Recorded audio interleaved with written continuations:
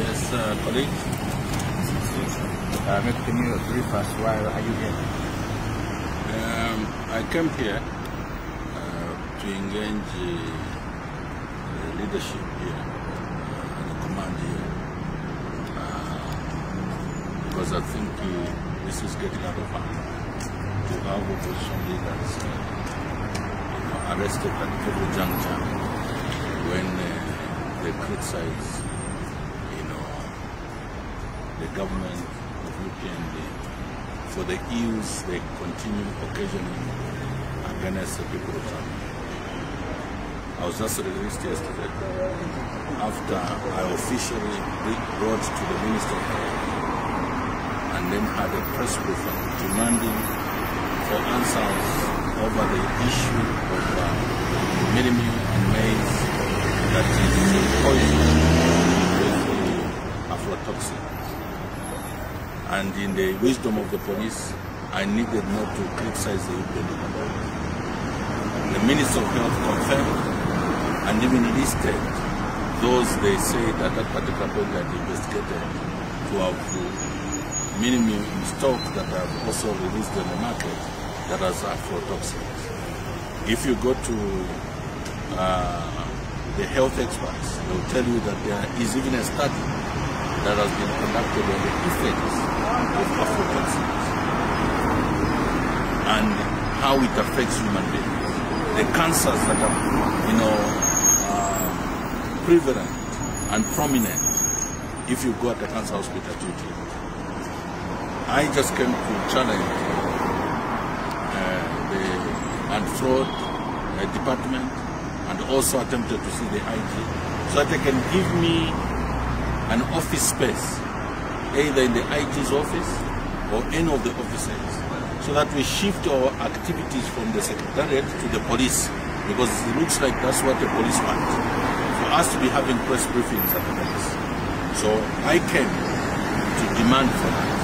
The IG has not seen me today, but I will come back tomorrow at 10 hours again to demand that we are given space for us to be having press briefings, because it looks like the police service has now turned into a political party or an extension of UPND as a political party. We have police officers who are playing politics. Instead of spokespersons of UPND government, spokesperson in the presidency or otherwise to respond to us, it's the police that are responding through arrests, trying to gag us and stop us from speaking. And I promise Nakacinda, wherever he is, that we will not stop talking. We will criticize him every day for as long as he continues to occasion pain on the Zambian people. When you look at the high cost of commodities, people can't afford mildew, people can't afford people can't afford basic things, including the price of fuel, the price of everything, and they want us to keep quiet. That will not do. We are also speaking even on behalf of the police officers. They are also eating the same mildew, which has aflatoxins. And that will not permit. So if the police want to play politics, will come and play it here. Thank you very much. Would you respond to Mr. Nakacinda, who increased the budget saying your mouth is the enemy? Well, first of all, these are minions of UPND who were very loud when they were in opposition. General in the house. Kabo tubamba. Anduwa inzara ya kumpaka hii. Katule.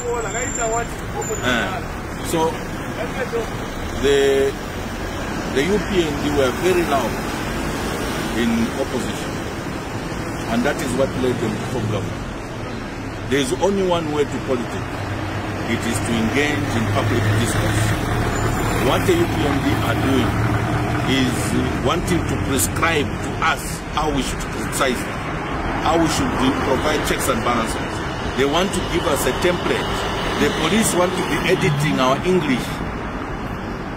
You use the word terror. If, in my opinion, feeding people with poison mildew is an act of terror against the citizens, it's an act of genocide against citizens, how is it that they would want to stop me from thinking and having an opinion? That is what has caused me to come here. And we'll continue. If the police get involved in politics, we'll come and play politics from the police. Thank you very much.